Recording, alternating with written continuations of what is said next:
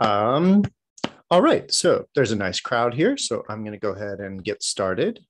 Welcome back, everybody, to the Dharma Doors. I'm MC Owens. This is the San Francisco Dharma Collective. And tonight, for this evening, so I'll show you what we're going to be discussing tonight would be called Brahmacharya, which could be translated as Brahma practices. That's what the word literally means. This is Brahma, which we're going to talk about, Brahma. And then Charya. Charya is actually kind of a basic word. It kind of means to do something in a way, but then in a religious context, we would talk about it as a practice. So let me just cut right to the chase. So that word, Brahmacharya, has, well, it's a very kind of significant word for a lot of reasons. So we're actually going to be spending a lot of time tonight talking about all kinds of ideas that have to do with this. And actually, the point is that this word, it refers to a pre-Buddhist practice. You might think of it as what would be called Brahmanism, if you know about Brahmanism. So in India, like the kind of indigenous religion of India, right? What would be called Hinduism, kind of. Well, the sort of the priestly caste or priestly class of that indigenous Indian religion, well, those priests are called Brahmins. And the Brahmacharya, the practice or the way of Brahma, it kind of refers to Brahmanism, or at least a very, very, very particular aspect of being a Brahmin. And that particular aspect of being a priest or being a Brahmin is being celibate. So, surprise, tonight we're going to talk a little bit about the idea of celibacy in Buddhism. As usual, I plan to complicate this idea to the utmost, in that way, to the point where we don't even know what we're talking about anymore. But it all begins with this word Brahmacharya. So what happens is this word, which connotes the kind of celibate lifestyle of a Brahmin priest, it carries over into the world of Buddhism, where one who has taken monastic vows is practicing Brahmacharya. But in particular, they are observing celibacy. And the reason why we know this, let me just give you a little background on this. The reason why we know this very, very clearly, like there's no question about what the word Brahmacharya means regarding celibacy, because if you choose to become a monastic, a monk or a nun, there are well over 200 precepts that you agree to observe in order to be a monastic. It's close to 250 in some traditions, but there's 4 precepts, the top 4 of the 200 plus rules. The top 4 are the ones that actually, if you break them, get you removed completely, what they would call excommunicated. Those 4 are, top of the list is sexuality. In fact, even for male monastics, it's about the intentional emission of semen. So it's not even about sexual intercourse. It's actually about ejaculation in that sense. That's number 1. Number 2 is taking what is not given, otherwise known as stealing. 3 is the rule against ahimsa, or violence, in particular, homicide. It doesn't usually include all forms of killing, just usually homicide.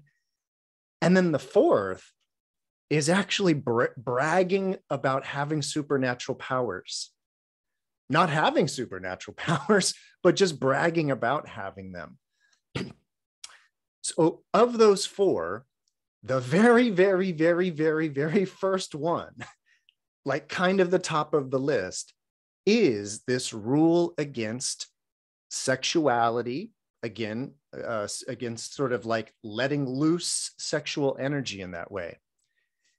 And you know what that rule is called? Brahmacharya. So not being in accord with Brahmacharya. And the reason why I point this out is that some interpreters would include, Brahmacharya is morality, like morality in general. But that would include stealing, that would include violence, that would include all these things. And it's only the very first of the rules that's referred to as Brahmacharya. And if you do the digging, if you do the research, it's very clear within the Buddhist literature that the word Brahmacharya refers to sexuality. So let's break that down. Let's talk about that. So I'm going to begin tonight, and I have big expectations for the arc of tonight. So we're going to start all the way back at the time of the Buddha. So I want to go back to kind of like the earliest records, the earliest forms of Buddhism. So we're going back to about 500 BC. That's the given time frame for the Buddha. And the Buddhists, which at that time, to be a Buddhist was to be a celibate monastic. Buddhism would eventually change and kind of include both the lay supporters and the monastics. But in the early days of the Buddha, it definitely seemed like to be a Buddhist was to be a renunciant. And so in that early form of Buddhism, they're talking about Brahmacharya. So what does that mean, though? Like, why is it called Brahmacharya? Like, what's going on with all of that? So this is where it starts to get very interesting. I've mentioned a few times, you may recall, you might not recall, but within the world of within the world of Buddhism, but even within the world of Indian religion, culture, and philosophy, there's two main gods. I know there's usually three. There's actually a lot of different lists and choices, but within the world of sort of Buddhist Hinduism, if you will, like that kind of overlap of Buddhism and Hinduism, there's two main gods that one should be aware of. One is Indra, also known as Shakra Devanam Indra, and the other god is Brahma. Now, when I say these words, gods, don't, you could take that a lot of different ways. I want you to know right away that I'm not thinking of these as gods, like divine beings, like some traditions might. I think it's helpful to think of these like kind of, poetically mythological in that sense. And so regarding these two gods, Shakra Devanam Indra is the god of the realm of desire, the kama dhatu, whereas Brahma is the god of the realm of form. And of course, there's also the formless realm. So there's the realm of desire, or the kama dhatu, the realm of pure form, as it's called, and then also the formless realm. In general, what they say in Buddhism is that Indra is the god of the realm of desire, Brahma is the god of the realm of form, And the person in meditation is the God of their own world when they are in the formless realm. In other words, there is sort of no God of the formless realm, but if you make it there, you're number one, so to speak, in that sense. So I want to talk quickly about that distinction between the realm of kama, the realm of desire, and the realm of form. So the point is that if you remember or you recall from prior Dharma doors or prior lessons, you'll recall that the basic idea of Buddhism, or one of the basic ideas of Buddhism, is that there's a realm, a dimension of reality here. And that dimension of reality is called just the realm of pure form. And it's called the realm of pure form because it is the realm of just the four elements. Just looking at things in terms of earth, fire, water, and air, just in terms of solidity, liquidity, temperature, and movement. Those are the four elements. And as I've mentioned, you could look at any object and yeah, you could think of it as that it has a name, and maybe you think it's interesting looking, or maybe you think it's whatever, something that you could use.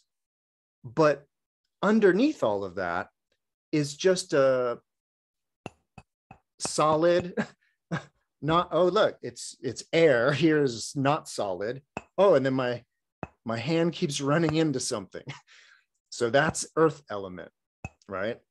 And so there's a way of understanding the world where there's this dimension of just things in their kind of elemental form. Again, just things in terms of solidity, liquid, temperature, and movement. But then what the mind does is projects or superimposes onto the realm of form, well, ideas of desirability. And that projection or superimposition of things like the aesthetics of things, that they're beautiful or ugly, the desirability of things. Do they get you kind of excited? Do you want to stare at it? You know, if you take like food, in terms of the four elements, it's like, is it mushy? Is it a hard? Is it this? Is it that? But in terms of liking it and wanting more, that's your kamadatu, realm of your realm of desire. And the point is that I would have an entirely different reaction to things that I'm eating that you might.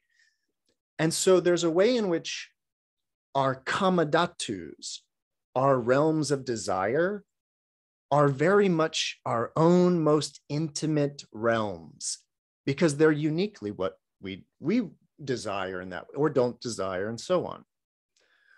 But the idea is, and I want to remind everybody that I'm talking about very early Buddhism here. So ideas of emptiness, tathata, and suchness, that's all way down the road. So we're still dealing with an early form of Buddhism. And what I mean by that is that in the early form of Buddhism, the realm of form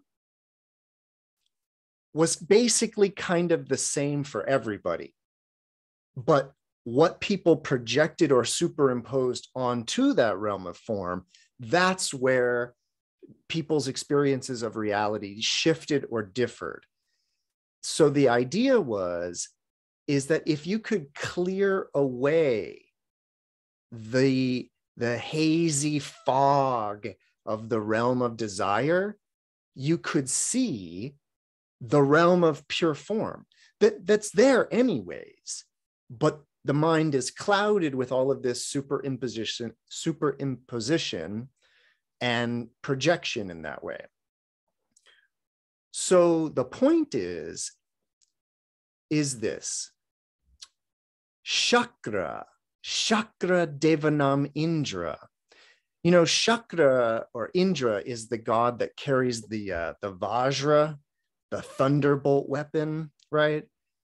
And I always like to make this analogy. It's not even an analogy. It's like a comparison. In the Greek mythological tradition, there's a god named Zeus. And Zeus is the god of the sky, just like Indra. And Zeus also carries a thunderbolt weapon, just like Indra. And Zeus is known to be one who likes to party. So Zeus is a reveler. Zeus likes fornication. If you study your Greek mythology, you will know that Zeus is all about it in that sense. And so there's a lot of parallels, interestingly, between Indra, who is also, again, the god of the realm of desire, also is known to have hundreds of thousands of consorts or wives in that way. And so there's an interesting parallel going on there in terms of the ruler or the god of the realm of desire. Now, one big aspect to the realm of desire is sexuality. It's one of the big things about the realm of desire, because when we see someone or we see certain images and they maybe, generate interest, generate excitement. The idea is that excitement that one gets from seeing an image of someone or seeing someone, that's the kama dhatu, that's the realm of desire. And of course, you may know that kama, K-A-M-M-A, even though that word means just desire in general, you probably know that word from the famous non-Buddhist sutra, the Kama Sutra. And that's right, the Kama Sutra, which is, again, not a Buddhist text, but it's a sutra, a teaching, a discourse about sexual pleasure, sexual gratification. It's a sutra, a discourse about Kama. So even though there are a lot of things to desire here in the realm of desire, food and entertainment and all kinds of other things, sexuality seems to be the number one thing in the realm of desire. And in terms of this getting all excited, there's sort of two things going on with that. One is that let me just insert something here for the sake of time. There is, within the world of, say, yoga, definitely within the world of Buddhism, within the world of Brahmanism, there is an interest, I won't call it a desire, but an interest in transcending that hazy cloud of the realm of desire. There's an interest in getting to the realm of form. From the Buddhist point of view, the realm of desire is just dukkha. The realm of desire is just suffering. I know it feels good from time to time. I know all of that. But the general teaching, the first noble truth, is that the realm of desire, it's all dukkha. And so the real joy, the real pleasure is to be found in the realm of pure form. Who was the god of the realm of pure form again? That's right, Brahma. And interesting, those Brahmins, the Brahmin priests of Hinduism, of the Vedic tradition, they too were trying to get closer to Brahma. they too were practicing and doing practices to elevate them out of the realm of desire. The Buddhists were too. And so they refer to those practices, in particular, the one about avoiding sexuality, they call that the Brahmacarya. So why is it called Brahmacarya, the Brahma practice? Because it's the way that you get to the realm of form. So what I want you to now, what I started to say a moment ago before that insertion, if one would like to get into the realm of pure form, or maybe I should put it, if one would like to clear away the cloud of the haze of the realm of desire and have the realm of form be revealed, there's a sense in which you just can't do that if you are sexually stimulated. There's a sense in which you can't do that if you are currently having sex and like very excited about that. And also, there's an understanding that it's not just about the sexuality, it's not just about the ooh and the excitement. There's also the very important aspect of childbearing, of like the sexuality leading to someone being born that probably needs you to take care of it in this realm of desire. So the point is that from the early Buddhist point of view and from that Brahminical point of view, sexuality sort of traps you in the realm of desire for a number of reasons, either because of the stimulation or because of the reality of becoming a parent and having to do a bunch of stuff and worry about a bunch of stuff and do stuff in terms of that. And so and this is why the reason why I wanted to take this very long time to present this is that it's not that there's anything wrong with sexuality. That's not why these Buddhists, or even the Brahmins actually, it's not why they're celibate. Or at least the understanding is it's not that it's bad, it's just, it's part of the realm of desire. And if one is so caught up in it, you might not even know that there's a realm of pure form to access in that way. And so part of the process, again, whether you're a Brahmin or a Buddhist monastic, part of the process is retaining that sexual energy. So let's talk about that. So here's the thing about it as well. Another reason why it's not that sexuality is bad and that's why it is to be avoided. I want to let you know, I'm shifting totally into Buddhist mode. I'm not referring anymore to early Brahmanism, pre-Buddhist stuff, but squarely within the realm of Buddhism. The idea is, well, I'll put it in some modern language. I'll kind of modernize this.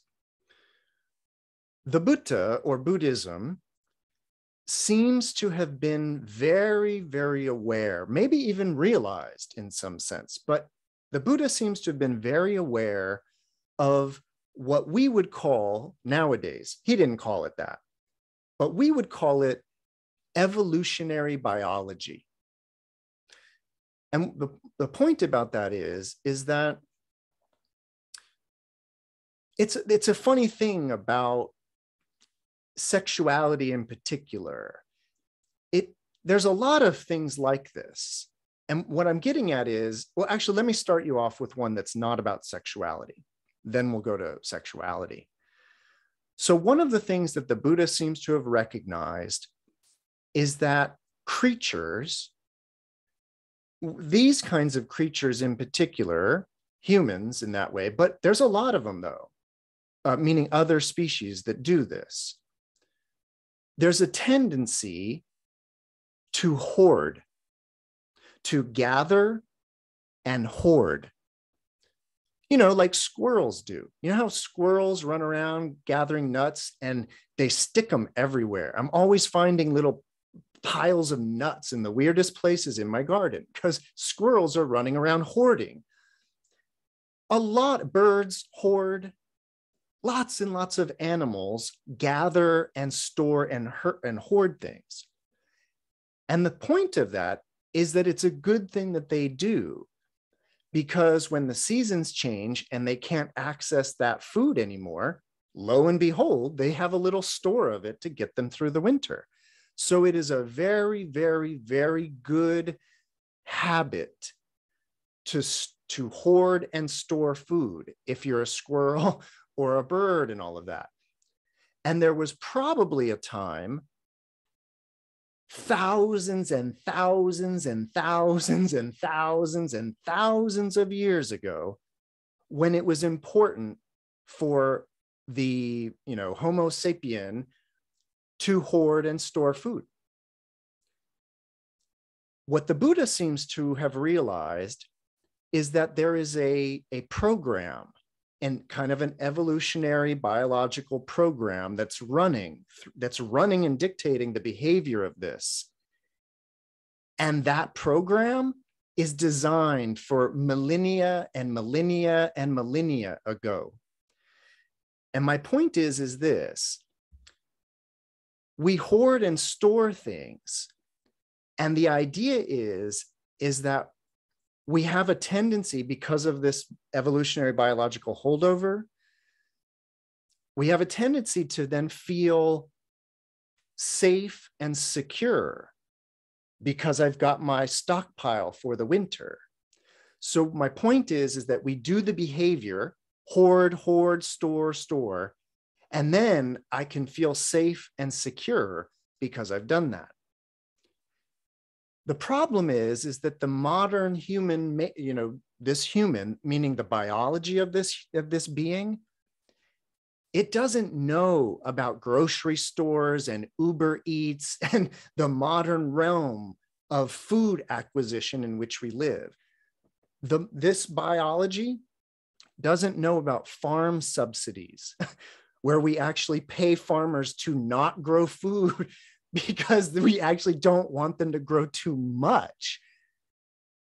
So in that world, hoarding and storing doesn't make any sense, which is why, unless you're my grandmother, most people don't hoard and store food.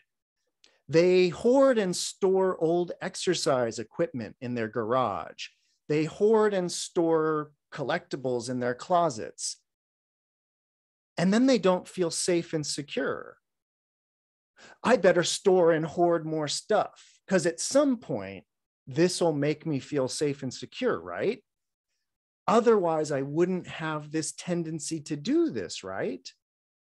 And that's what the Buddha seems to have realized, is that there's a program running this whole thing, and it's an outdated program. And because it's outdated, there are many aspects of it that's just causing us suffering.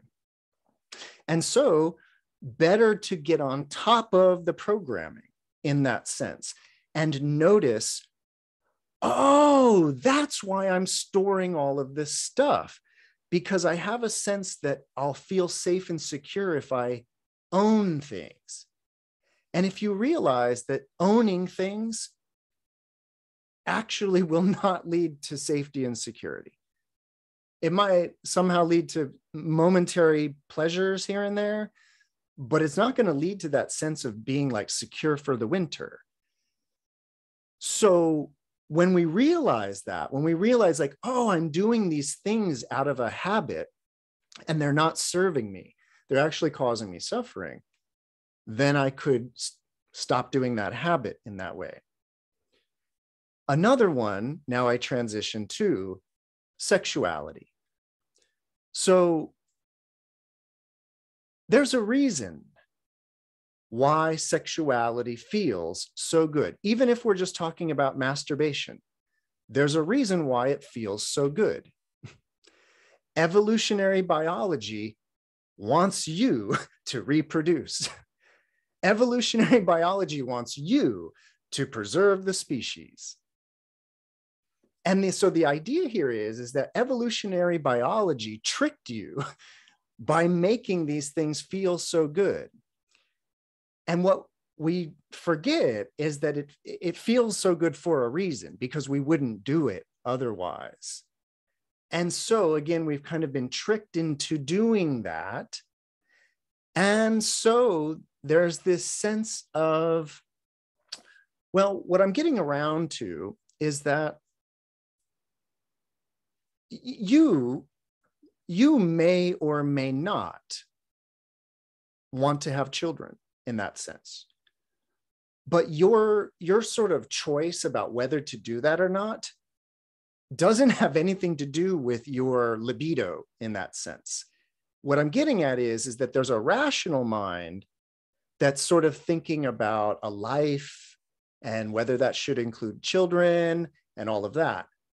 But your libido that would like you to have sex doesn't care about any of that. It just wants you to have as much sex as possible. And so it's this kind of drive. Of course, they call it the sex drive in that way. And for many people, it drives them crazy. And that's what the Buddha sort of realizes. Oh, that's another one of those, one of the programs. The program of this is to be is to get horny and to seek sexual gratification. And where we get confused is when we think that oh, but it's just something I like to do. It's just something that makes me feel good. Oh, yeah, I get that. I get that aspect.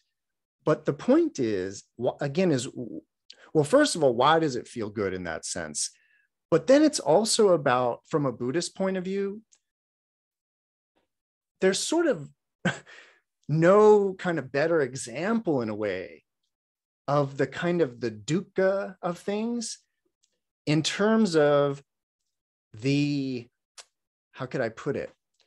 That kind of sense of the deep, deep, deep want, the deep, deep, deep desire to, whether it's to masturbate or to have sex. So this, to the point where it clouds the mind for some people. And it's oh, I can't think about anything else. And then the moment it's over, I want more, I want something else. I want something else. Now I want to eat something. I want to do this. The point is that the feeling that, oh, if I could just satisfy that sexuality, I would be I'd be good. I'd be satisfied. Nope. You'll just want it again, or you'll want something else or something else. And so from the Buddhist point of view, being driven by our evolutionary biology in that sense, but thinking it's our own free will, thinking, no, I just want to do this. Think again on that way. And so from the Buddhist point of view, all of that is just crazy making.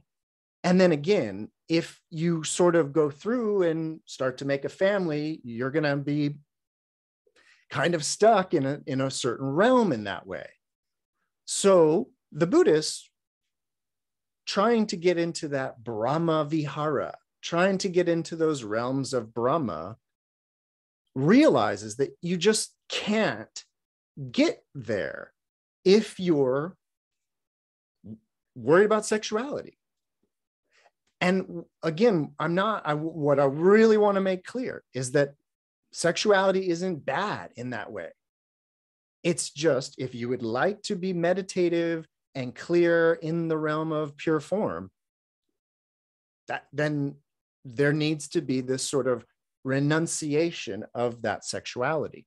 Now, I'm not saying you need to be a renunciant. I'm not saying you need to be a monastic. I'm not saying that at all. But I am saying that it's going to be difficult to get into the realm of pure form, again, if you are very, very worked up about sexuality. The two are just sort of very incongruent in that sense. So you get this idea of the Brahmacharya, and now we know why it would be called the practice of Brahma, because it are the practices, and in particular, the practice of celibacy is the one that gets you into those Brahma realms. Now, of course, I would hope, you go to the San Francisco Dharma Collective to meditate. The idea is that hopefully you're, not sneaking off to the bathroom, if you know what I mean. Hopefully you're all good in that way. And so my point is that within a nice half hour or 45 minutes of not being sexually stimulated, one can transcend and get into those realms of pure form. But the point is that if one starts to get horny the next day and starts to worry and get, oh, where could I, I got to find somebody, or I got to meet somebody, just know that you're now in the realm of desire, and that's where you are. And why you're there is those desires in that way. Okay, that was a very, very long kind of etymology of the word Brahmacharya. Any questions, comments, answers, or ideas about any of that? Oh yeah, no. It's a little parenthetic or like sideways to what we're talking about. So I don't know if you want to answer it or at length, but it's just talking about that sex leads to having babies. Made me wonder about if Buddhism has any kind of stance on having babies. I mean, some religions are really into like, yeah, have lots and lots of babies, and it seems to me like there's this question of, is it good to bring more more sentient beings into into existence or not, or So like I said, it's a big topic. I feel like you need to go well into it. Thank you. Yeah, no, that's a fascinating question. Just because of the time for this evening and sort of the reason I brought all of this up to begin with, I'm not going to give a long answer on that. It is tricky and complicated because, and I kind of wanted to say this anyways, as you all may know, Buddhism started as a monastic tradition. Like I said, in the early days, to be a Buddhist was to be a celibate monastic, male or female, but celibate. Over the years, though, over hundreds of years, Buddhism did sort of morph and change into a more sort of all-inclusive sort of tradition that had a monastic component and had a non-monastic component. My point is that in the early days, it was no kids, period. But as soon as we move into like Mahayana Buddhism, where it's more of a householder type of a Buddhism, more of a city Buddhism versus the Aranya, versus the forest Buddhism, as soon as you're sort of in that, all of a sudden there are families, there are Buddhist households and all of that. And the thing that I would say, just from being, from spending a lot of time with East Asian Buddhists, contemporary, of course, the general feeling within the Mahayana realm is it's that kind of like sexuality for making babies is great, is fine, that's what it's for, but masturbation and just sort of certainly things like adultery and certainly just non-procreating sexuality is sort of, I wouldn't say it's frowned upon because this stuff gets tricky, but yeah, Noam, your question is really, really, really important and really good, but it's, again, it's not exactly where I wanted to take tonight. So I've duly noted. Hope that says a little bit. Kat, you have a question? me unmute myself. Thank you, Michael. Yeah. So my question is, there's something I see could be similar to sex, is the desire for connection or intimacy. Let's say with my partner. So that's also in the realm of desire. Is it similar to the desire for sex? Is that, oh, I just want to cuddle with my partner, I just want to whatever, but not sex per se? Yeah, on that note, and this goes for intimacy in general, like you're asking about, but even just sexuality as well. Like, meaning if you're in a sexual relationship in that sense,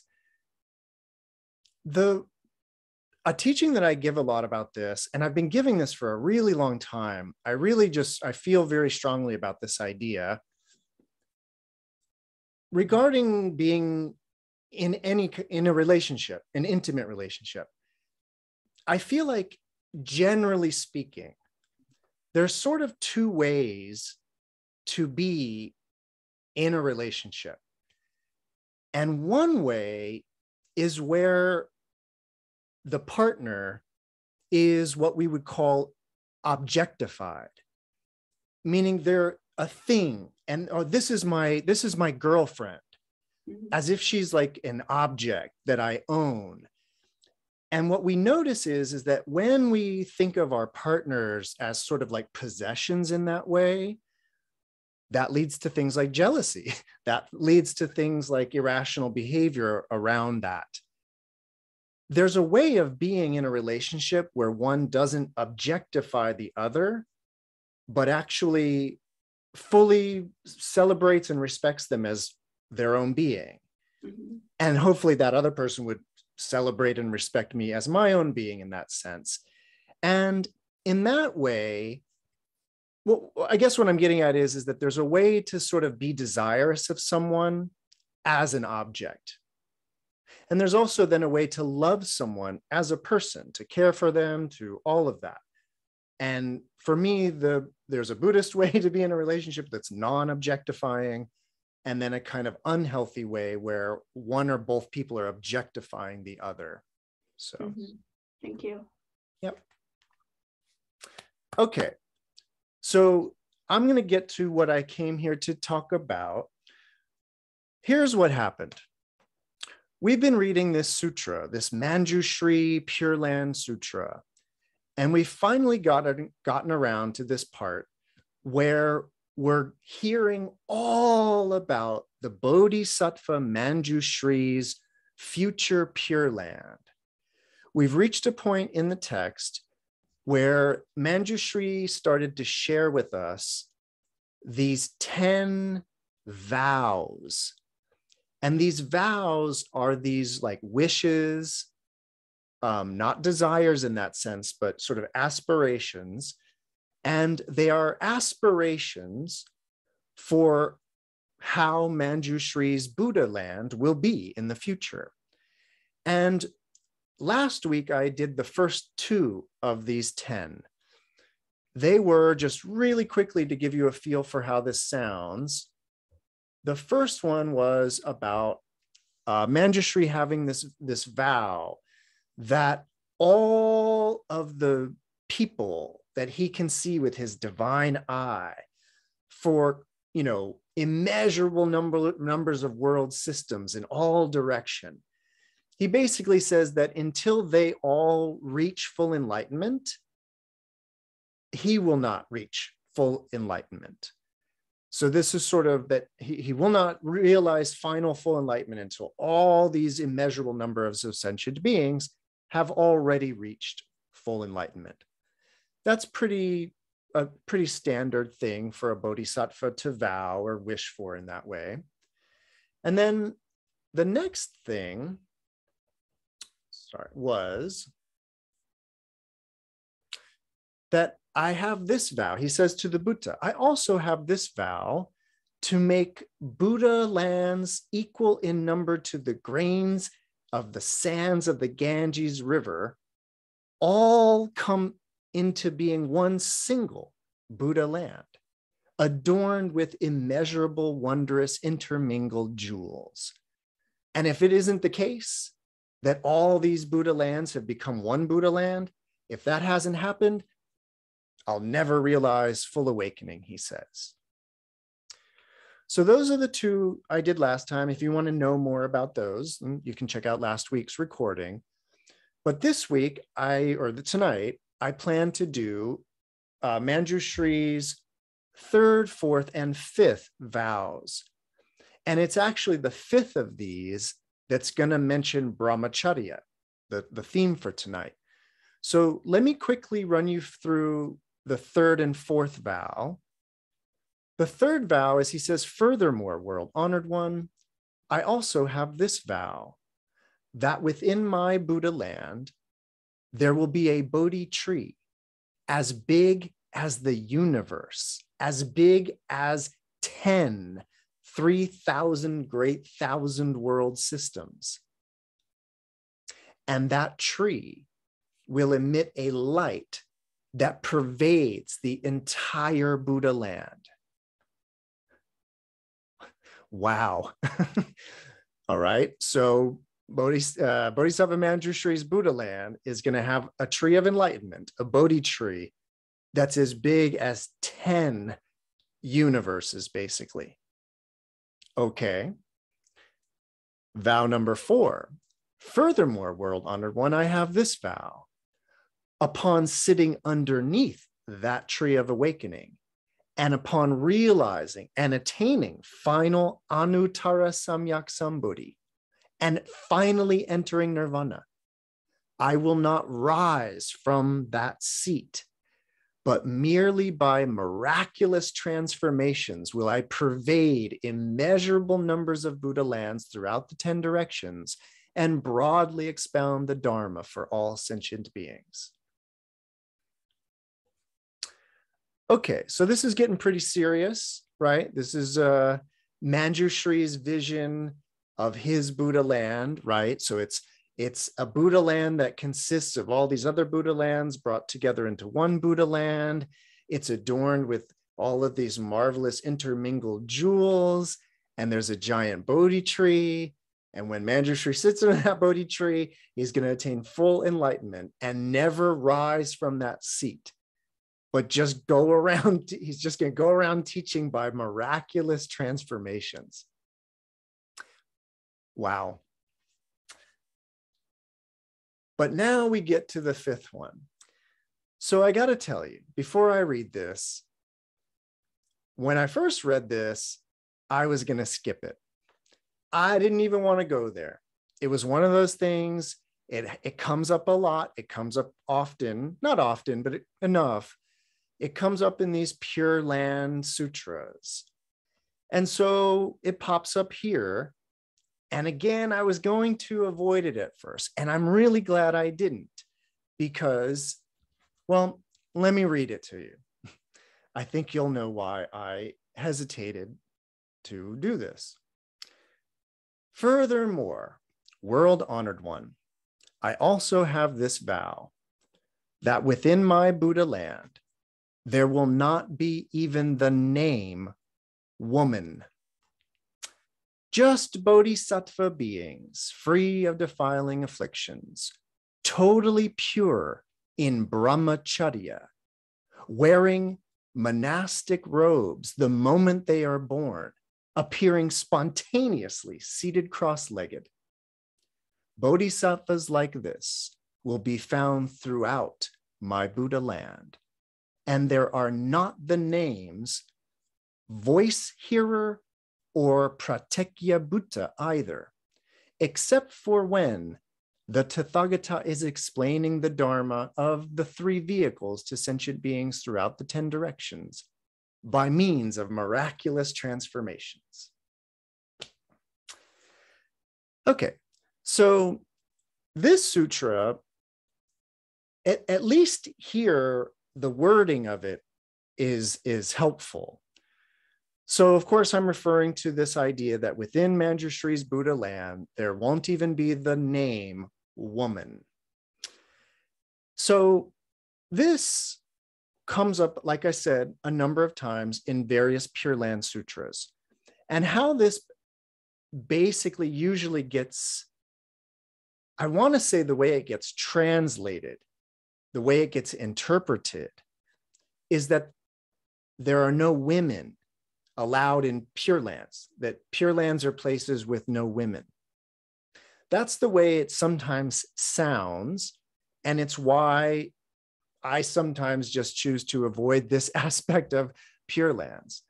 But I didn't want to do it tonight because I wanted to really, I've been going through this sutra pretty meticulously, but I've actually it's not that I've had a change of heart or a change of, my understanding of this has always been the same, but I found a very nice entry point for how to talk about this. And if I'm successful, what I'm hoping is that actually these sections that you hear in Pure Land Sutras about no women, my hope is that after this explanation, we'll see how this is not only not derogatory, but actually empowering. Let's see if I can do that. So one of the things to keep in mind is that Mañjuśrī, this bodhisattva who has this vow to have a pure land without the word woman, this bodhisattva Mañjuśrī, of course, appears in many, many Buddhist sutras. And as everybody knows, I don't really teach these sutras as if Mañjuśrī was a historical person. Most of you know that. I teach sutras allegorically, and meaning symbolically. And so symbolically, allegorically, Mañjuśrī represents prajna, the wisdom of emptiness. Now, just because Mañjuśrī wasn't a historical person, or he might have been a historical person, some people think there was a person named Mañjuśrī. I think that's sort of neither here nor there, but as an allegorical figure, when Mañjuśrī appears in all of these different sutras, he always has the same message. So my point is that he's a consistent character within the sutras. And one sutra in particular that I think, well, I know it's very, very important, very relevant to this section. One sutra where Mañjuśrī is the star of the show, or he is a star of the show, is this famous Vimalakirti Sutra, the Vimalakirti Nirdesha Sutra. So a few years ago, I did a series for the San Francisco Dharma Collective on the Vimalakirti Sutra. Really, really important Mahayana Buddhist sutra. Like I said, Mañjuśrī is sort of the main bodhisattva of that sutra.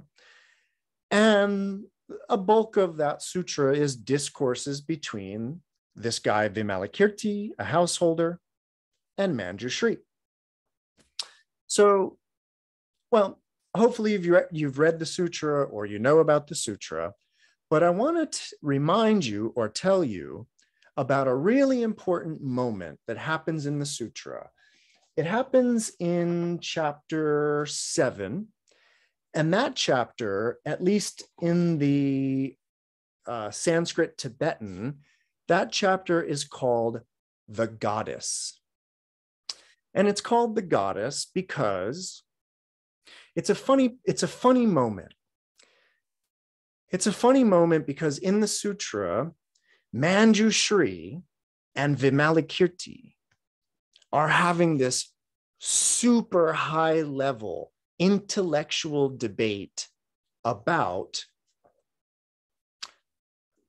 well, it's about the nature of emptiness in regards to viewing sentient beings. So it's this really heavy Dharma discussion about, in light of emptiness, how does a bodhisattva regard or view sentient beings? And so they're going off at this really high intellectual level. I would suggest that it's a very masculine debate. It's very kind of two men going at it back and forth and back and forth. And I actually think it's intentionally written to be rather masculine in that sense, because right kind of at the peak of this conversation between these two men, this goddess appears, a Devi. And this Devi, hearing the Dharma being explained by everybody, starts showering the audience with these flowers. And this funny thing happens, you probably know, all these flowers start to stick to all of the monks. All of the bodhisattvas in the audience, the flowers just fall right off. But all the monks are getting stuck with all these flowers. And all the monks are really uncomfortable. So they try to take the flowers off, but they can't remove them. And they even try to use their siddhis, they even try to use their supernatural powers, and they still can't remove the flowers. And the goddess asks Shariputra, a voice hearer, one of the monks, why are you trying to take off these flowers? And Shariputra says, it's not appropriate for monastics to wear flowers. And that's true. It's one of the 10 precepts, like one of those 10 initial precepts that every Buddhist actually takes in a way, but monastics. And it's the prohibition against wearing garlands, flowers, wearing flowers in your hair, wearing perfumes, wearing adornments. There's a rule against wearing adornments. And so this funny scene, and it's very allegorical, where Shariputra is wearing a garland and he's trying to take it off. And he says, well, it's inappropriate for me to wear this. And although they're talking about wearing flower garlands, there's a kind of an underlying discourse about all of the precepts, by which you could throw in their sexuality too. So let it be known that even though they're just talking about the rule about flowers, there's a larger conversation going on. And ultimately, what the goddess says to Shariputra is that he says, it's not appropriate for one who has gone forth into Buddhism. It's not appropriate to wear garlands. And she says, why? And he says, because they're impure. And the goddess responds, no.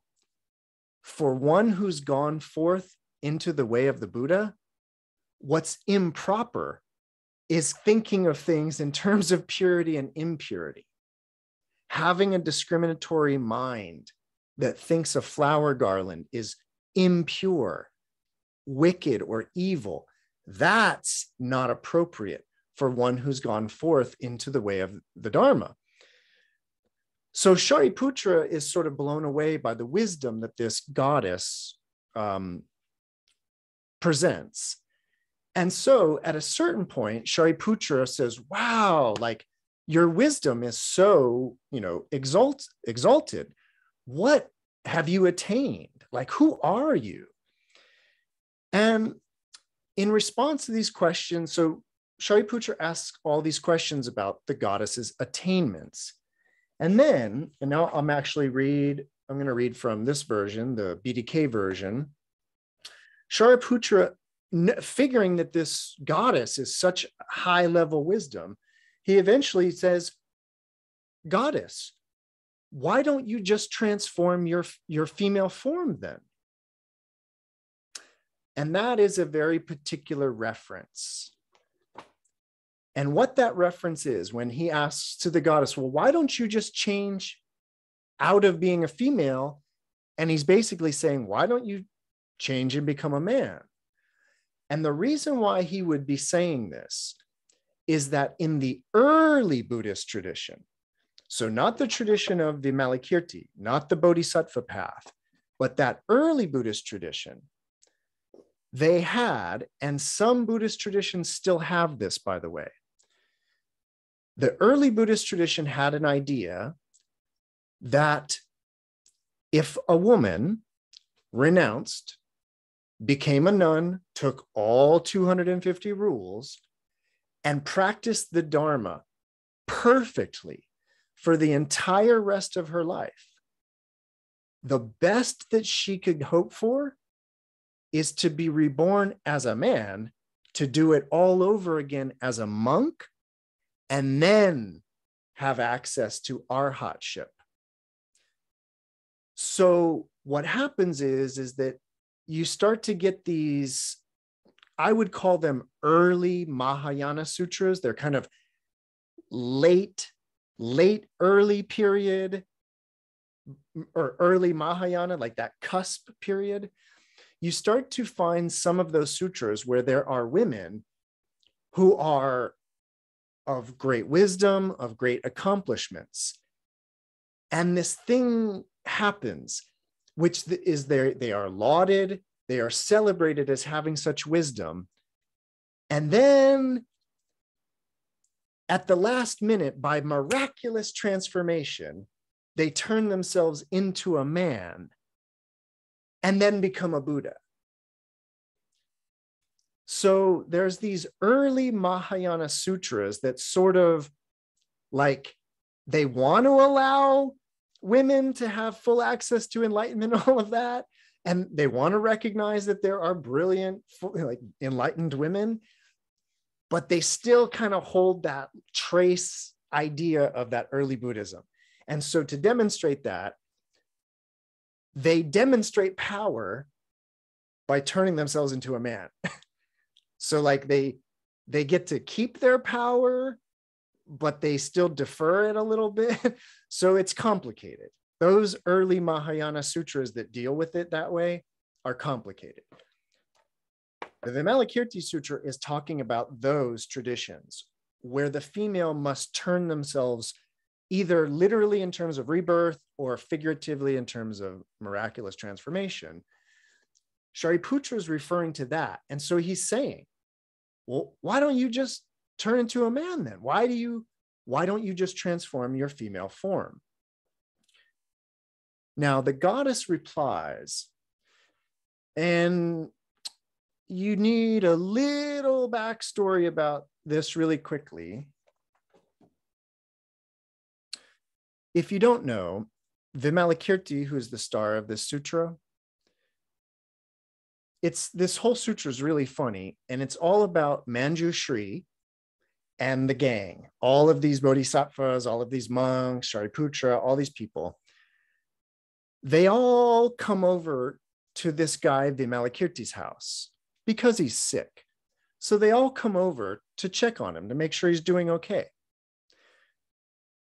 Vimalakirti is a bodhisattva himself, quite an accomplished one. And so he does this really interesting thing in that sutra. Right before everybody comes over to his house, he makes everything empty. There's no chairs, there's no art. All of his servants and all of his staff disappear. Everything is gone. He turns his house into emptiness. And it's a really funny, again, allegorical teaching where all of these bodhisattvas and even people like Shariputra are in this house of emptiness. And they're all discoursing and talking about this Buddhist teaching of emptiness. And so Shariputra, at an earlier part when the goddess first shows up, Shariputra asks the goddess, how long have you been living in this house? And she eventually says that she's been living in this house for 12 years.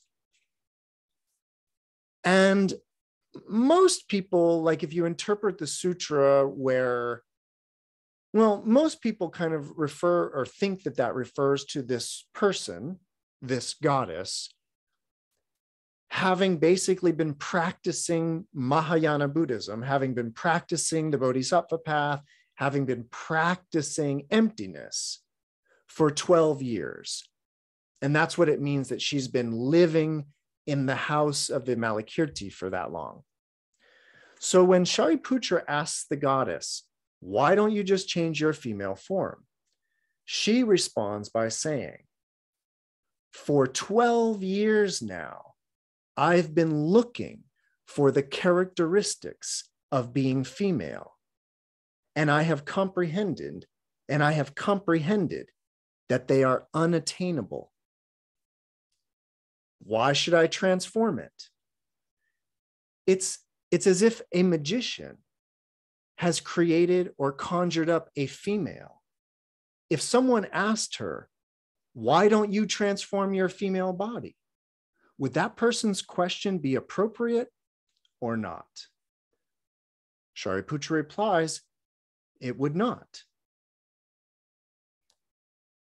Okay, I'll finish reading that a little bit, but I want to talk about that right there. So the goddess says, I've been looking for these characteristics of a female for 12 years now, and I can't find them. So that right there, the idea of the characteristics of being a female and not being able to find them. So we, of course, in the Dharma doors, we do a lot of talking about lakshana, about characteristics. And lately, I've been working a lot with this one, what I call the big cup, little cup example. So the idea here is that in terms of characteristics, this is a really short, quick example of the tricky nature of characteristics. And what that is that if I show you these, you might be inclined to think that this is a little cup. And when I say that, what I mean is that you might be inclined to think that this has the characteristic, a characteristic of this is that it's little. And a characteristic of this then is that it's big. Now, what I show you, of course, is this. And I say, okay, so this is the big cup, right? This one. And you go, no. That's the big cup. This is the little cup. And I say, but wait a minute. I thought this was a big cup. Like I thought a characteristic of this cup is that it's big. You told me that a second ago, right? It's big, right? And right there we realize that this and this, that the characteristic of their size doesn't reside in this. This is not small. Relative to this, it is small, but that is occurring in the mind of the beholder. It's not actually out here. Littleness is not a quality of this. Although I know that this looks like it's a little cup. We can also do this for the color, because if I asked you which of these was the light colored one and which is the dark colored one, you would probably be inclined to say that this is the light colored one, right? So hand me the light colored one. Here you go. No, wait, that's not the light colored one. This is. So size, color, also relative, not inherent in the object. Now, if we push this a little further, I could ask you what shape you think this is in. And now we're getting to a characteristic that would seem to be inalienable from this, that this is just spherical, or not spherical, cylindrical, right? But the idea is, it is cylindrical relative to this shape. But guess what? This is square relative to this shape. Now, the point is that all of these distinctions are happening in the mind of a beholder. But where we get confused and deluded is thinking that they're characteristics of these objects. If you're following me on that, and that should be old hat for people coming to Dharma doors. But now we take it beyond big cup, little cup. And what we begin to realize is that the characteristics of being a male, for example, are only going to make sense in the mind of a beholder relative to the female. Now, the point is that I know that the characteristics of like having a beard, the characteristics of maybe a deeper voice, all these different characteristics are what we culturally constructed, what we would think of as aspects or characteristics of being male. But the point is, I know that you might think that this is a little cup and that you might think that this is a male human. But the point is that if you can understand how this is not little or big, but standing next to whatever, the mind of a beholder would think it's small. Well, standing next to a female in that sense, in the mind of a beholder, they would say that's the male one. What the goddess has just said is what I just broke down for you regarding characteristics. The characteristics of being male or female are not here. They're in the discriminatory mind of a beholder. The goddess, having lived in the house of emptiness for 12 years, says she's been looking for these characteristics of being a woman and can't find them. It's as if a magician had created a female, and then somebody asked, why don't you change into a male? What sense would it make? It's not a real female in that way. Shariputra says, yeah, it wouldn't make any sense to ask the magically created woman to change her form. The goddess says, all dharmas, all phenomena are also like this, in being without determinate or fixed characteristics. So, Shariputra, why do you ask me about transforming my female body? And then, just because it's my favorite part of this sutra, and if you don't know this, you got to hear it, then the goddess uses her supernatural powers and changes Shariputra's body into her body of a goddess. And she transforms herself into the body of Shariputra, and then asks Shariputra, why don't you transform your female form? Shariputra, in the form of a goddess, answers, I don't even know how I got transformed into a goddess. How could I transform out of it? The goddess said, Shariputra, if you were able to transform this female body, then all females would also be able to transform themselves. Just as Shariputra is not female, but is manifesting a female body, so are all females likewise. Although they manifest female bodies, they are not female.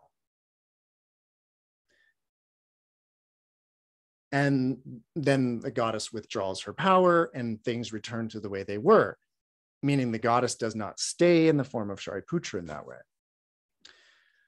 Okay, So I wanted to share that section with you. Again, Mañjuśrī is right there, right next to Shariputra and the goddess as this discourse is happening. And it's in the context of that conversation that I understand this vow of Mañjuśrī. And in fact, it's unfortunate because the other translations, of which, there's these two other English translations, they miss this really interesting piece of language. And it's this language where Mañjuśrī says, I also have this vow that within my Buddha land, there will not be the name woman, just bodhisattva beings. The other translations they choose to sort of not mention that. And so the point is that actually, and if you read the Tibetan version, which is the 84,000.read version that we sometimes put up, if you read that version, they lean even further into the idea that Mañjuśrī's Pure Land is like a no women allowed kind of a space. And that's unfortunate because in the Chinese version, and even in the other, this one, the Chang version that we sometimes read, it's not about women. It's about the actual label, like the distinction of that. And then we get the rest of this. The rest of this is that, and this is important too. The rest of this says, thanks for that, Noam. The rest of this says that the bodhisattvas in Mañjuśrī's Buddha land, they're going to appear spontaneously, already sitting full lotus in monastic robes, fully doing Brahmacarya in the realm of pure form, that is, right? So that's another aspect of like, why no word woman? Well, it has to do with, and this is what I mean by, you could potentially read this as very empowering, because in the other Pure Land Sutras, and I've read a few of them in Dharma Doors, when it mentions this thing about Pure Lands not having women, there's even a way, let me see here. Right, the Tibetan version actually says it. It still says it's not going to have any women, but it makes it clear that it talks about how, because there's not going to be any womb birth.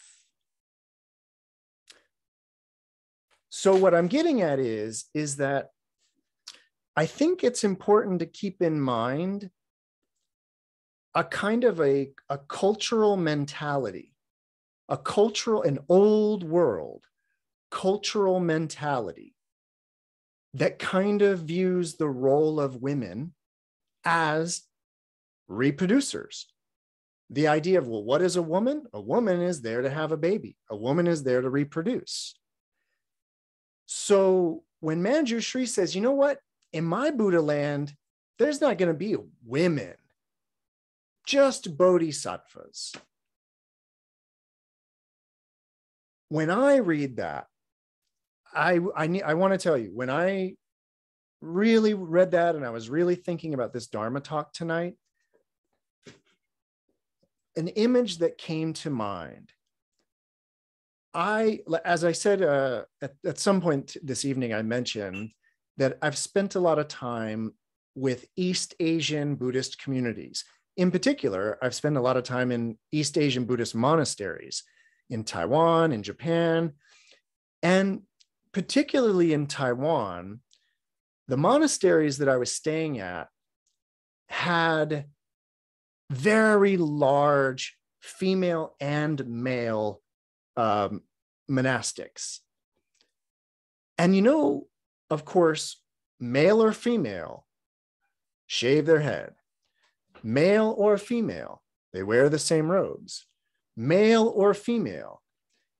What I'm getting at is that at first glance, a monk and a nun start to look a lot alike in a Buddhist monastery. Just at first glance, of course. But I mean, the robes really they're so big and flowy. They really cover up the actual bodily form. Once you have a shaved head and all of that.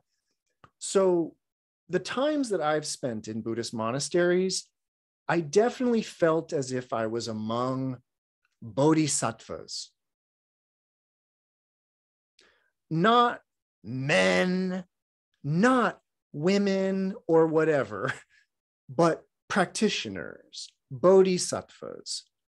And I feel like that is that's how I would read Mañjuśrī's vow here.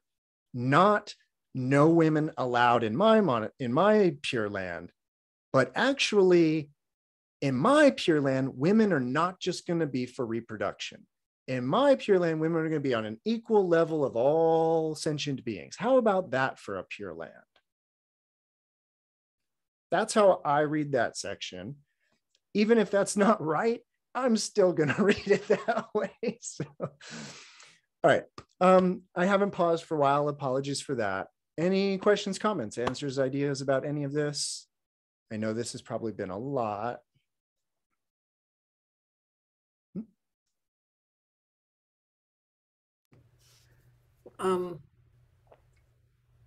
I mean, if you were writing this sutra, would you have said, in my Pure Land, there won't be women, or there won't be the name woman or the name man? It just seems like that's kind of what you're getting at.